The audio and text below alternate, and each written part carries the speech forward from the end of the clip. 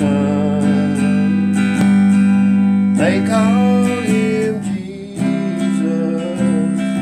He came to love, heal and forgive.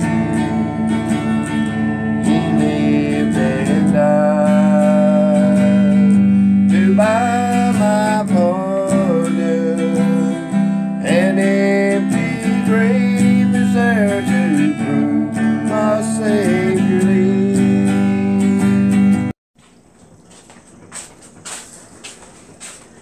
Alright, I'm going to do something I ain't done in a long time. And that's get the Bible out and read. So I've got to figure out where I'm at here. I know I'm in Isaiah. And it looks like I'm on 8. Isaiah 8. And I am not giving no excuses. I just can't do it and blah blah blah. Alright. Here we go. Isaiah 8.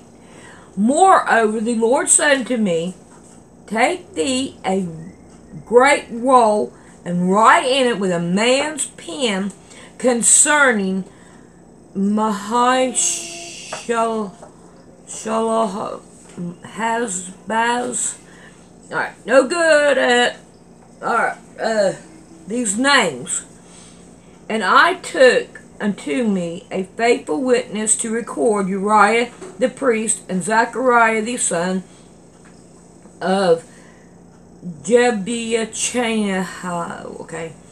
And I went into the prophetess, and she conceived and bore a son. Then said the Lord to me, call his name, that big old long M word, Mahershalal dash Hash dash Baz. That's a long name there. For before the child shall have knowledge and cry, my father and my mother, the riches of Damascus and the spoils of Samaria shall be taken away before the king of Assyria. The Lord spoke also unto me again, saying, for as much as this people refuse the waters of Shiloh that go swiftly, and rejoice, and reason, and Remaliah's son. Now therefore, behold, the Lord bringeth up upon them the waters of the rivers, strong, many, even the king of Assyria, and all his glory. And he shall come up over all his channels, and go over all his banks. In other words, from the sound of it, there's going to be a flood. And he shall pass through Judah, and he shall overflow and go over, and he shall reach even to the neck, and the stretching out of his wings shall fill the breadth of the land. O Ishmael. Alright, now, Ishmael people are the Iranian, ain't it, Rick? Ishmael? Rick? What? Ain't Ishmael the Iranians? Yeah. Okay, he says yeah. Associate yourself, O you people, and ye shall be broken in pieces, and give ear, all ye of far country. Grid yourself, and ye shall be broken in pieces. Grid yourself, and ye shall be broken in pieces. Now, why does he mention it twice here? Because look, this is serious. So when it's mentioned twice like that, this is serious. Alright. Take counsel together, and it shall come to naught. Speak the word, and it shall not stand. For God is with us. For the Lord spoke thus to me with a strong hand, and instructed me that I should not walk in the way of this people, saying, say you not a confederacy to all them that whom this people shall say confederacy, neither fear ye their fear, nor be afraid. Sanctify the Lord of the host himself, and let him be your fear, and let him be your dread. That's right.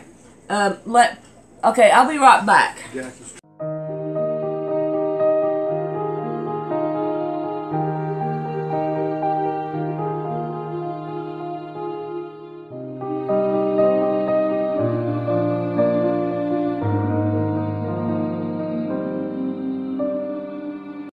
Okay, let's see if I can go back to this.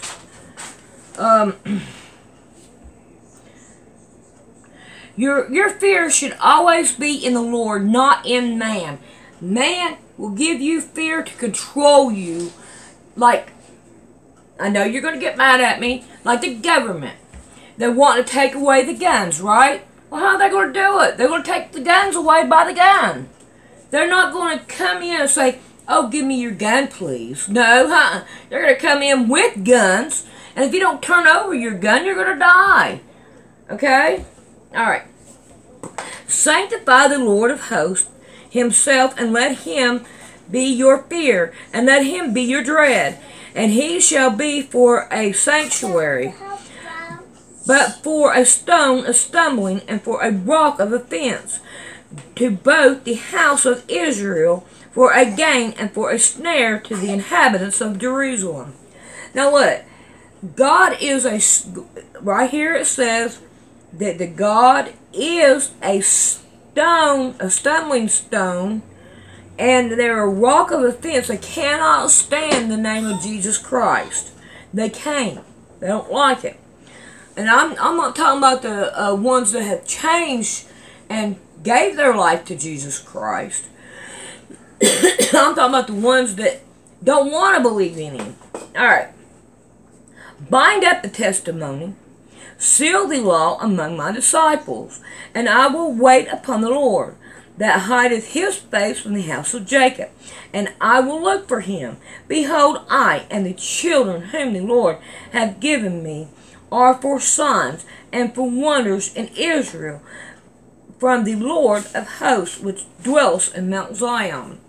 So he's saying that his children are a sign of what's going to happen. In other words, every name that is in here means something. Okay? So, I'm not going to go and hunt down these names and do all that. But they mean something, and they will tell you what played out. Alright. And when they shall say unto you, seek unto them that have familiar spirits, and unto wizards that peep, and that mutter, should not a people seek unto their God for the living to the dead? Alright, look, these people over there, they believe in going into hunting up dead people and talking to dead people and all. And, I mean, familiar spirit. What's familiar spirit? That's your kinfolk that's died. I mean, that's like me trying to go and find mom's spirit. You know? Alright. To the law and to the testimony, if they speak not according to this word, it is because there is no light in them. In other words, they have nothing but darkness in them. I mean, look at the world today. Okay? And I don't think they have everything to do with everything that's going on in it, but I think they have a big part in it. Alright. They have no Jesus Christ in them. Jesus Christ is the light. And they shall pass through it heartily instead, and hungry. And it shall come to pass that when they shall be hungry, they shall fret themselves and curse their king and their God, and look upward. Alright. They're going to curse their God, whatever God they had at that time. And they're going to look upward. They're going to look up at the true Creator. Alright. And they shall look into the earth, and behold, trouble and darkness, dimness of anguish, and they shall be driven to darkness. Alright. Now, we're not talking about there is no light. We're talking about darkness of evil. There's so much evil is coming out. And it's like, well, where is the good in people? Where is the good? You can't hardly see it because everybody is out for themselves. And they can care less about you. I mean, that's just all there is. There's darkness. There's so many laws that there's no laws. Can you understand what I'm saying? They take away what God has said. Look, you don't covet your neighbor. You don't go out and kill. You don't steal. You don't do these things. You don't respect. Okay? Alright, we're on chapter number 9. Nevertheless, the dimness shall not be such as was in her vexation. When at the first he lightly afflicted the land of Zidon and the land of Nephilah, and afterward did more graciously afflict her by the way of the sea, beyond Jordan, in Galilee of the nations. The people that walked in darkness have seen a great light, that they dwell in the land of the shadow of death. Upon them hath the light shined. In other words, he's saying that these people saw Jesus Christ, okay, and they had they changed their way. Thou hast multiplied the nation, and not increased the joy. They joy before thee according to the joy of the harvest. And as men rejoice, they divide the spoils. For thou hast spoken for they have broken the yoke of the burden, and the staff of his shoulder, the rod of his oppressor, as in the days of Midian. For every battle of the warrior is the confused noise and garments rolled in blood, but this shall be with burning and fuel of fire. For unto us a child is born. Unto us a son is given, and the government shall be upon his shoulder, and his name shall be called Wonderful, Counselor, Mighty God, the Everlasting Father, the Prince of Peace. Now I want y'all to pay attention. This is Jesus Christ. Okay? Now, the government shall be upon his shoulder. Alright, I want y'all to think about, what is the government doing on Jesus Christ's shoulder? He's on your the government's on your shoulder too. You're carrying the same burden, just like Jesus did. Jesus did not go through anything that you would not go through.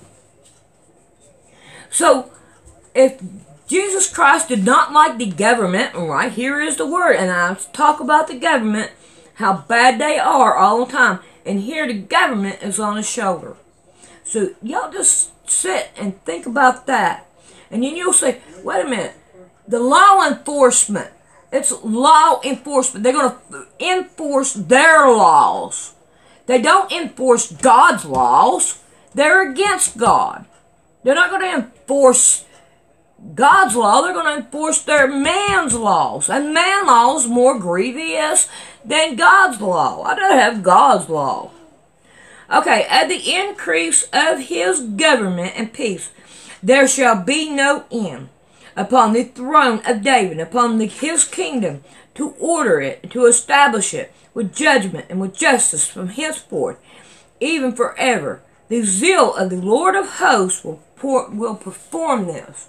In other words, God's law is going to go on anyway. No matter how much they try to throw it away, they are not going to, because God's law is for henceforth, from henceforth, forever and ever.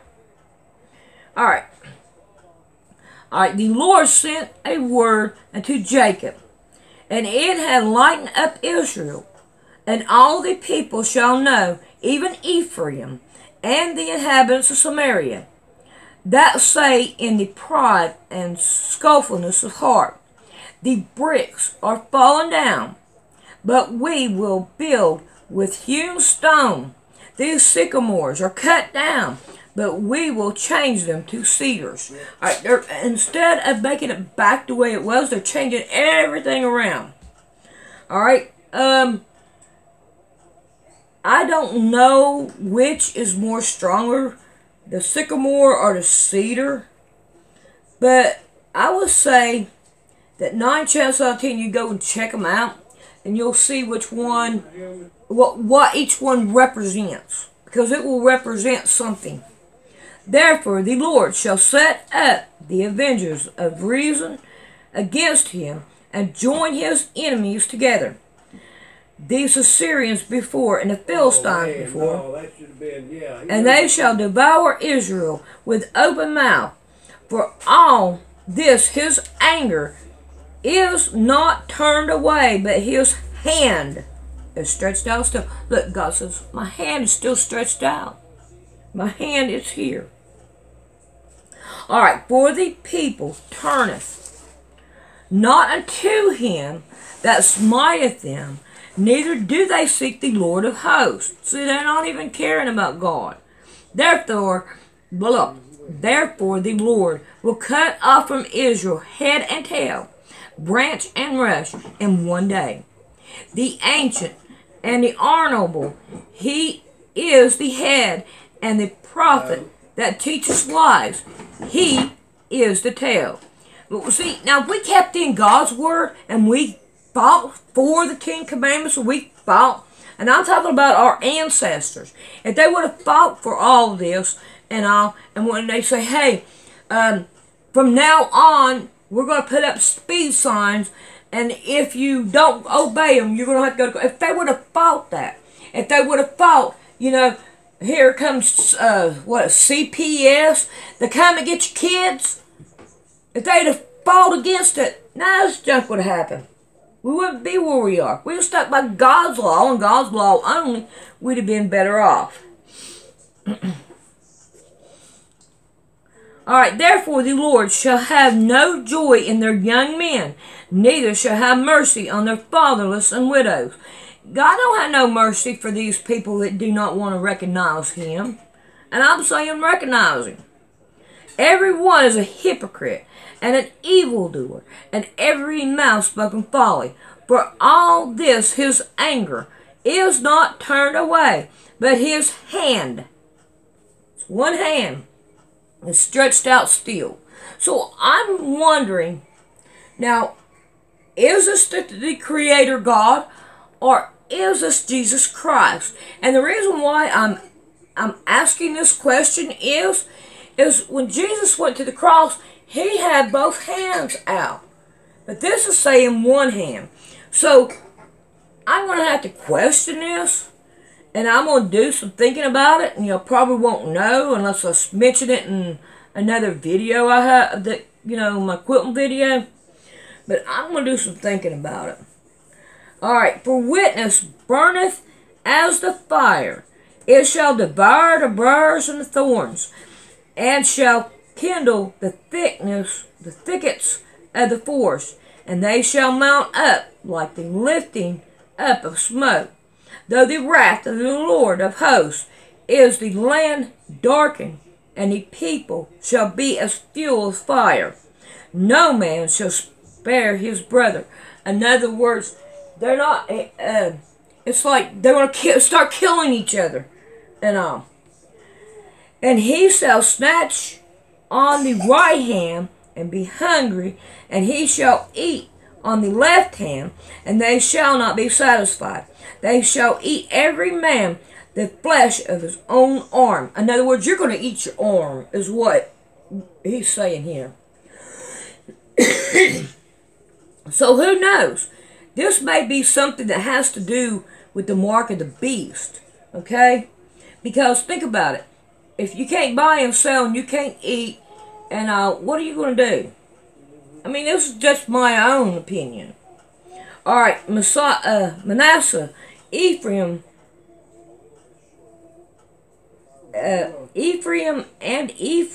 Messiah, and Manasseh, and they together shall be against Judah. For all this his anger is not turned away, but his hand is stretched out still. Alright, so we're going to quit right here. That's 8 and 9. And we'll pick up on it again one day. Don't know when, but we'll do it. I hope y'all enjoyed it. And I'll be thinking about what I read. Hugs and kisses. Alright.